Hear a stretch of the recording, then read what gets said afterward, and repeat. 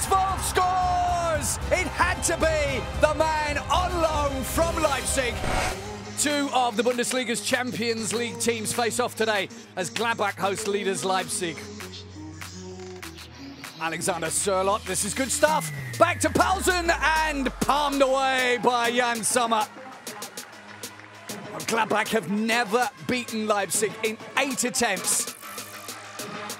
The 0-0 scoreline at half-time. Bit of chess between the two coaches, really.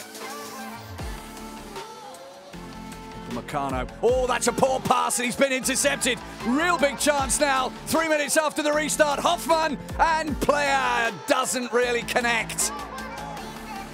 Well, he's had a few chances today. That one, probably the best of the bunch. Still half an hour to go. Hoffmann, good block from Paulsen. Benzabaini. Oh, intelligent stuff from him. Good pass too.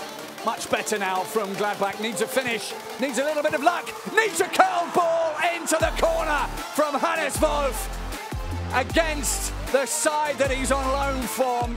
The man that Marco Rose knew from his time at Salzburg, who wanted him here at Gladbach. What a goal that might prove to be. The block from Paulsen intercepted by Benzabaini, who kept a cool head, threaded a great pass to Alisson player, who kept himself onside, and a very neat little layoff from Patrick Herrmann. And an exquisite finish from Hannes Wolf to make it 1-0.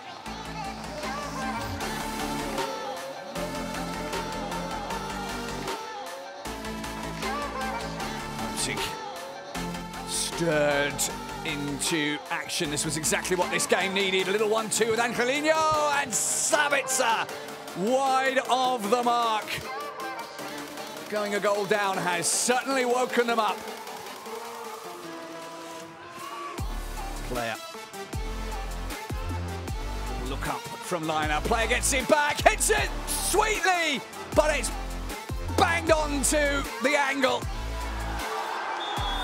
Marco Rose's Gladbach get a first ever win over Leipzig in a game where expected goals indicated a Gladbach defeat, courtesy of a single Hannes Wolf strike, a player on loan from Leipzig. The visitors under Julian Nagelsmann are brought down to earth with a bump for the second time in a week.